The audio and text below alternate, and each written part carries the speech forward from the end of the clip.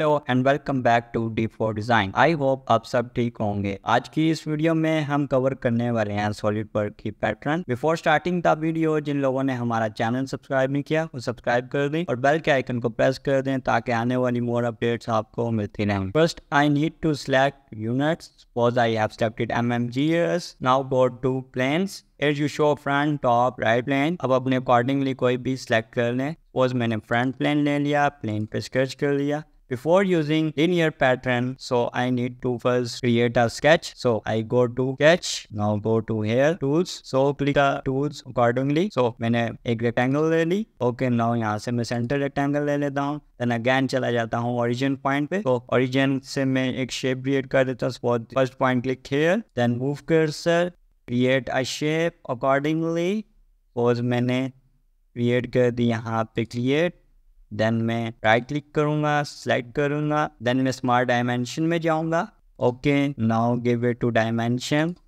Okay, first they दी यहाँ पे मैंने 90। Okay, now give it here. Okay, now 70।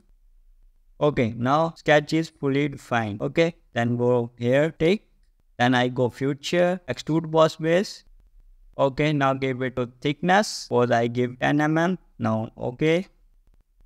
Now ये हमारी एक सॉलिड बॉडी क्रिएट हो चुकी है। ओके, सो अब मैं इस पेज पे क्लिक करूंगा। सपोज मैंने इस पेज पे क्लिक किया, एंड इस पे मैं स्केच करूंगा। ओके, नाउ अगेन जाऊंगा मैं स्केच में, टूल्स में। सपोज मैं ले लेता हूँ यहाँ से सर्कल एरिया, यहाँ पे मैं एक सर्कल क्रिएट कर देता हूँ। सपोज मैंने सर्कल क्रिएट कर दिया एंड स्केप कर दिया। ओके, नाउ स्मार्ट डायमेंशन में गया, यानी इसको डाया दे दिया इसको। ओके, सपोज दे दिया 11 का।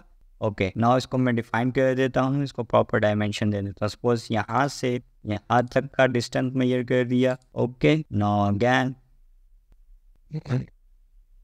अगेन इस पॉइंट से इस पॉइंट तक का डिस्टेंस दे देते हैं। Okay, now 10। Okay, now sketch is defined. Okay, now go to future, extrude boss base. Okay, now give it to thickness. Suppose मैंने दे दी यहाँ से 30।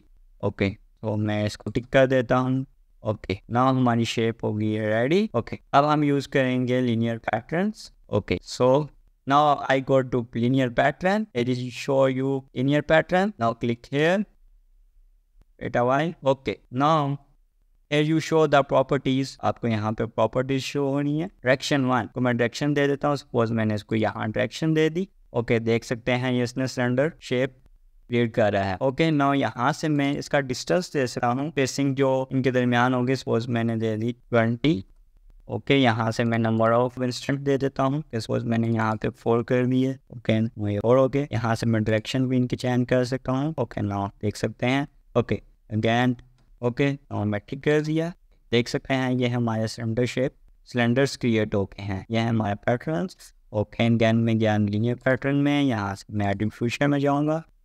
ओके, नाउ मैं यहाँ पे जाऊँगा डायरेक्शन 2 में। डायरेक्शन 2 में जाने के बाद देन मैं इस फेस पे क्लिक करूँगा, डायरेक्शन 2 सेलेक्ट डायरेक्शन 2।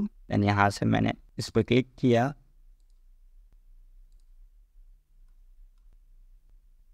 यहाँ से मैं इसके नंबर ऑफ इंस्टेंट दे देता हूँ। बस मैंने दे दिया 4। ओके, नाउ यहाँ से मैंने नंबर ऑफ इंस्टेंट 4 दे दिए। तो यहाँ देख सकते हैं ये डायरेक्शन 2 में क्रिएट कर रहा है। ओके, यहाँ से आप स्पेसिंग दे सकते हैं। उस यहाँ से मैंने दे दिए 20 mm। ओके, नाउ मैं यहाँ से डायरेक्शन चेंज कर देता हूँ। देख सकते हैं ये हमारी शेप क्रिएट कर रहा है। ओके, सो यहाँ से मैं अगर चेंज करना चाहिए यहाँ पे मैं 17 दे देता हूँ। ओके, देख सकते हैं ये सिलेंडर क्रिएट कर रहा है। ओके, सो ये है हमारे पास पैटर्न। ओके, नाउ मैं इसको टिक कर देता हूँ। देख सकते हैं आप इसने सिलेंडर्स क्रिएट कर दिए हैं। ओके, सो अगेन मैं जाऊँगा यहाँ से पैटर्न्स में, यहाँ से पिक्चर में जाऊँगा।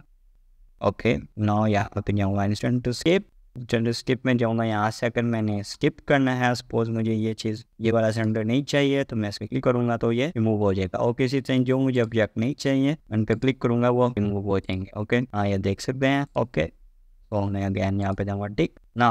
ओके, सो मैं ज़रा इनको दे देता हूँ कलर्स। सपोज मैंने वॉश एक्सट्रूड पे क्लिक किया, यहाँ से जाऊँगा अपीयरेंसेस में जाने के बाद अगेन अपीयरेंसेस में। ओके, यहाँ पे फ्रेंड में चला जाता हूँ। सपोज मैं यहाँ पे ये अप्लाई कर देता हूँ। ओके, नाउ ओके, सपोज मैंने अगेन इस पे अप्लाई कर दिया। नाउ मैं इस पे जाता हूँ, इस पे भी अप्लाई कर देता हूँ ब्लैक स्प्रे। ओके, नाउ देख कलर्स इसके ऊपर क्रिएट हो गए हैं। ओके, सो नाउ अब मैं यहाँ से जाऊँगा लीनियर पैटर्न में, यहाँ से जाऊँगा एडिट फीचर्स में।